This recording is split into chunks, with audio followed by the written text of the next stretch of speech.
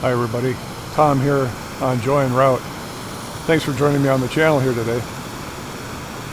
I'm at Turtle River State Park in North Dakota, which is just a little west of Grand Forks Air Force Base. And not surprisingly, that's just about 15-20 miles west of the city of Grand Forks, which is right on the North Dakota-Minnesota border. And I've found the Conservation Corps dam that was probably built probably over 100 years ago now.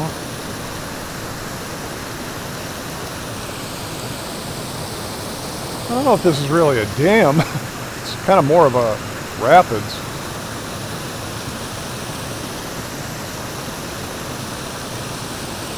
But it's a beautiful little spot here.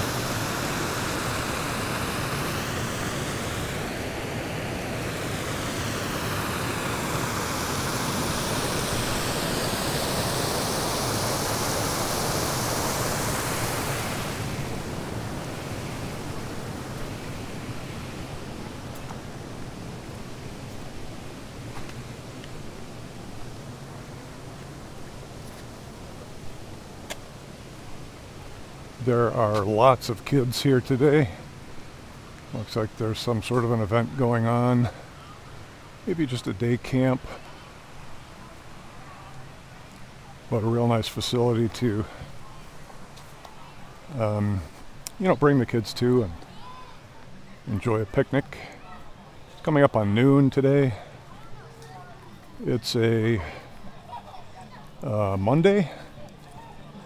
And here in North Dakota, the temperatures are in the mid-70s with low humidity, as you can tell by the sky. It's nice and clear and blue, which is a departure apparently from what it's been up here lately. It's been hot and humid, so I think everybody's kind of enjoying the milder weather. So just out on the trails, thought I'd take you along a little bit, see what's up.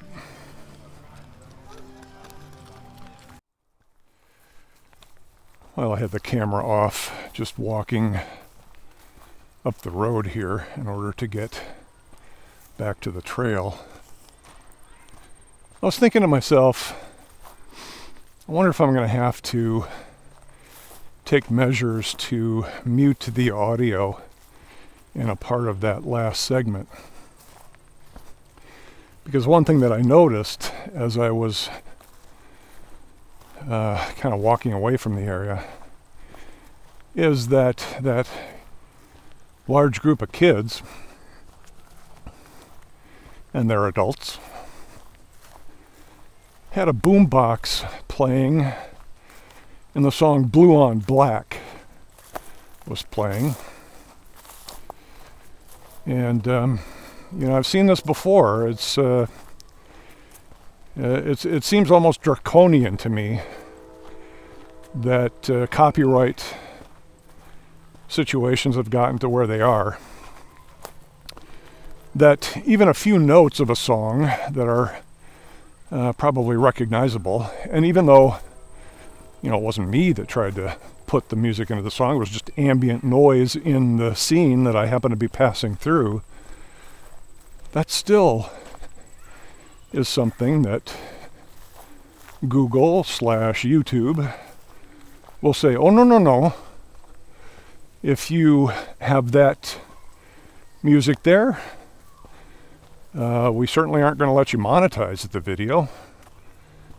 And instead we'll pay, whoever had the mechanical or composer's rights to that song. I don't know if it was the original artist that was doing the Blue on Black thing.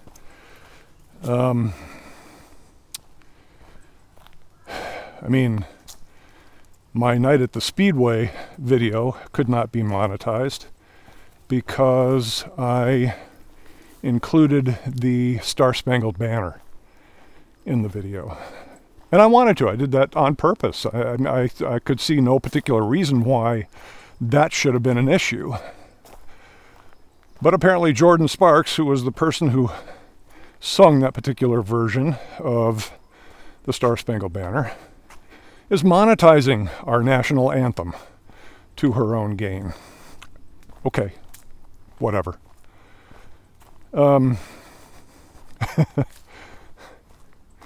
Sometimes you just gotta sigh and say, WTF, right? I don't know. Look at these trails here at Turtle River State Park in North Dakota. They're just beautiful. One of the park rangers told me that this is an excellent and very pretty trail to come and take a look at, and in particular the dam that we saw just back there. But what about going forward? What's next for Joy en Route? I know there was a tremendous pause there as I was dealing with some other things. I guess I could very briefly do a recap on that. So, you know, I got back to Wisconsin right around April 1st. Let's just make sure I'm going the right way here. The Keystone Bridge.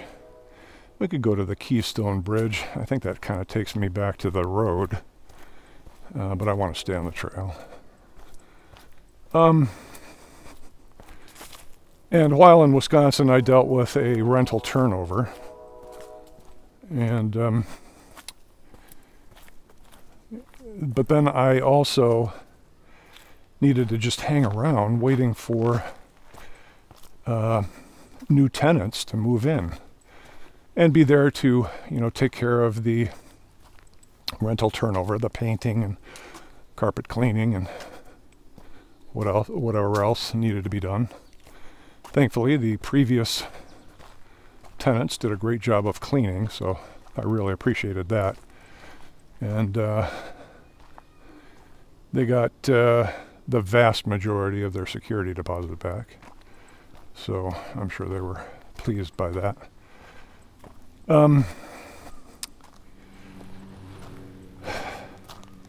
So the new tenants move in. That was a June 1 event. So it was basically from April to June 1. So all of April and all of May, I was just kind of hanging out back home and doing some stuff. Little projects around the house. Not too many of them, frankly. And one of the things that I was doing is continuing to work on a software development project that I've been working on that I call Nomad Accounting.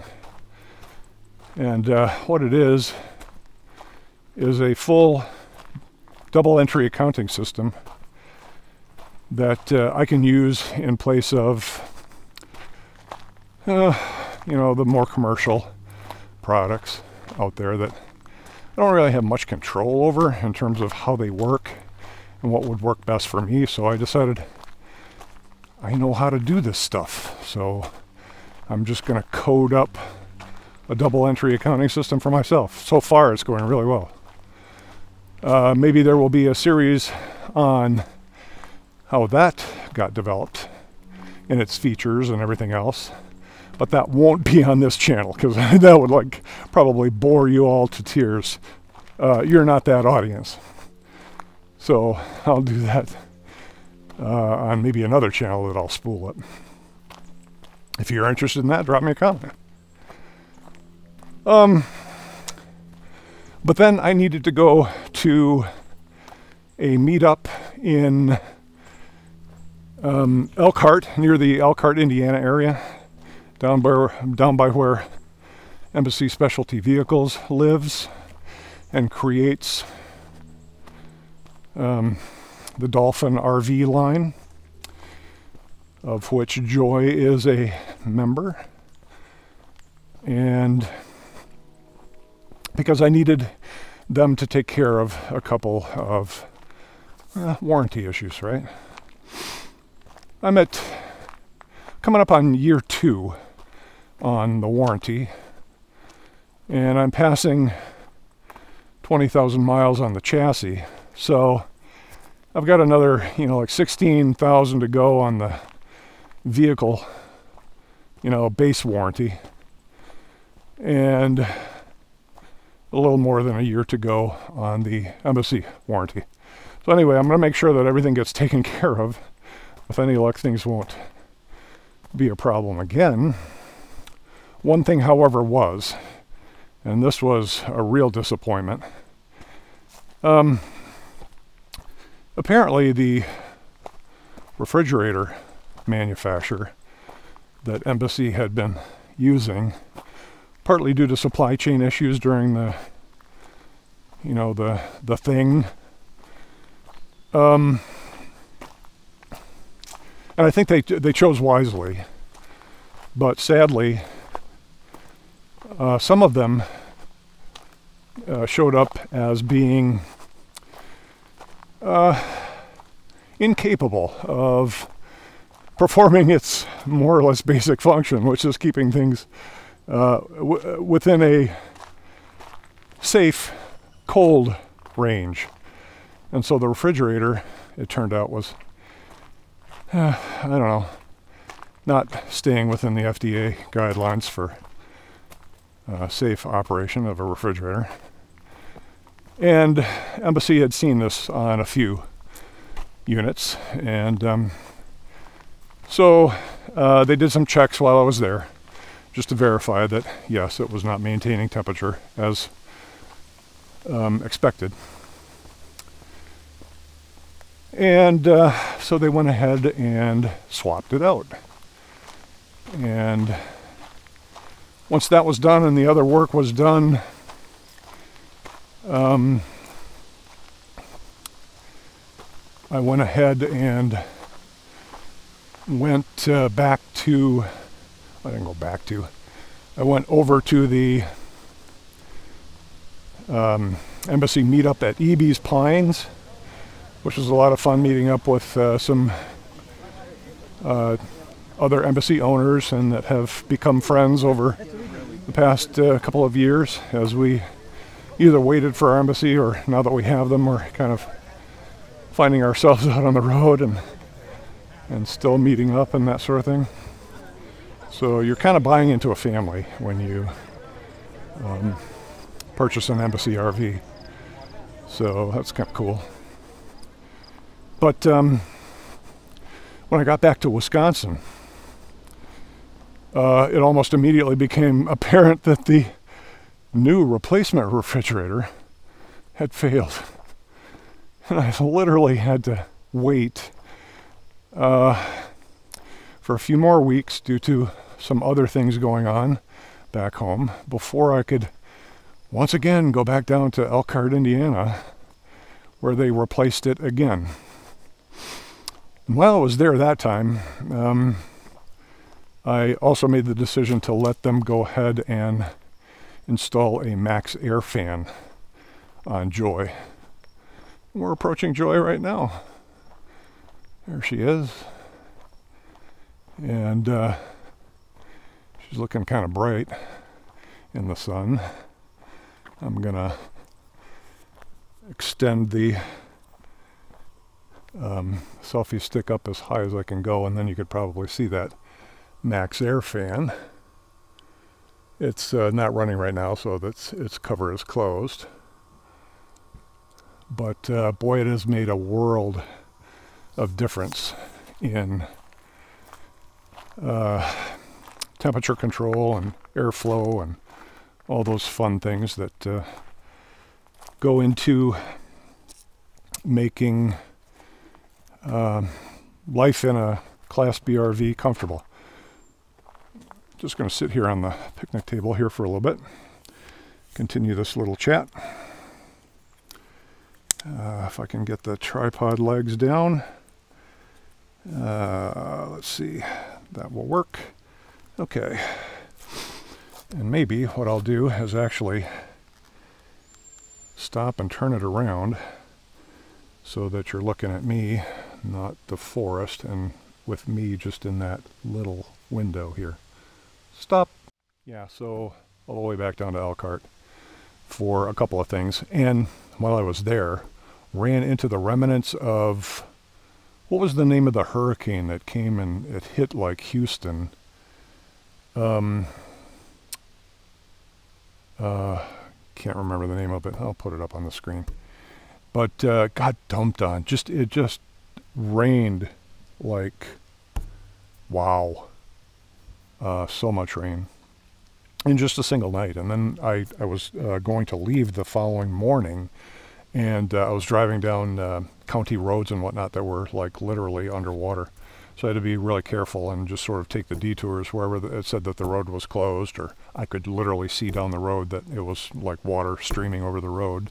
So I wasn't going to go down there. Anyway, that's all in the past. Eventually, of course, we did manage to get back on the road, and you've been seeing videos from me now. And, you know, thankfully I get back into that groove again, because that's really where I'd like to be.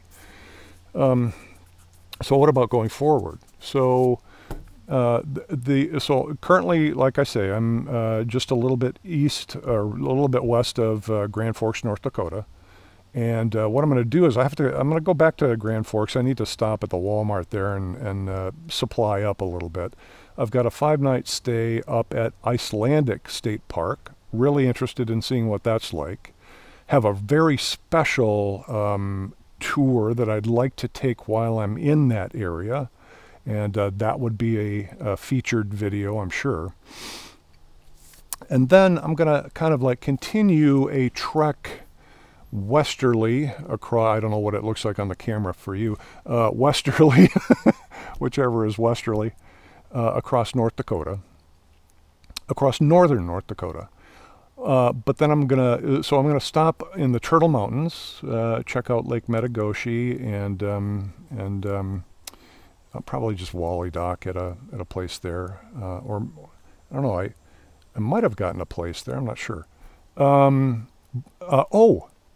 Another stop, which is in the Turtle Mountains, the International Peace Garden. We're going to take a look at that, and we're going to stop there.